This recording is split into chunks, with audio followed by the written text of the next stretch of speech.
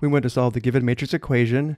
Notice how the matrix equation is in the form of matrix A times vector x equals matrix B.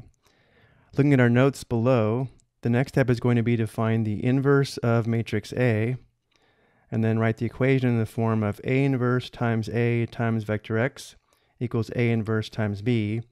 Notice how we multiplied both sides of the equation by A inverse.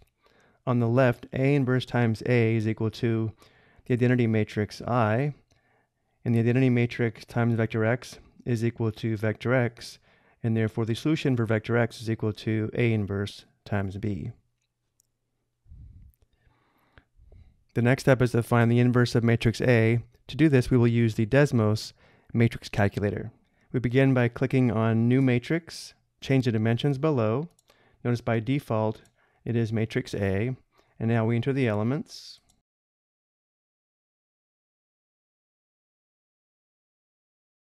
Once done entering the elements, press Enter. And now to find A inverse, we click matrix A, and then click the inverse key, and enter. Let's convert the decimal to an exact fraction by clicking Convert to Fraction on the far right. Let's go ahead and record A inverse and write the equation in the form of A inverse times vector x equals A inverse times B. So we begin with A inverse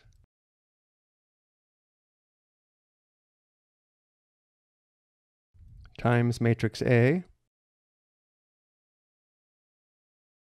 times vector x equals, on the right we have A inverse times B.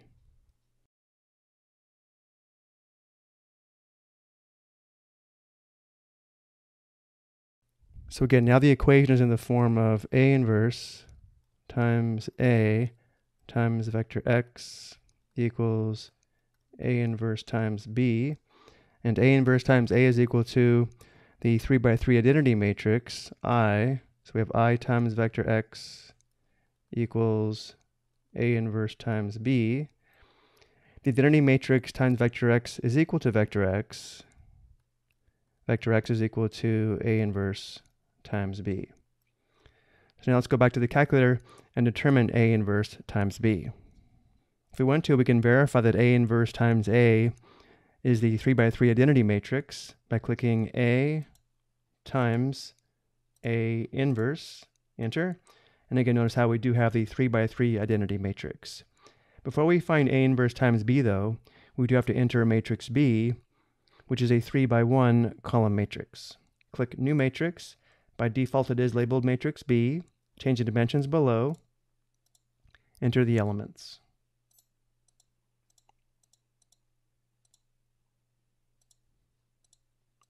Enter.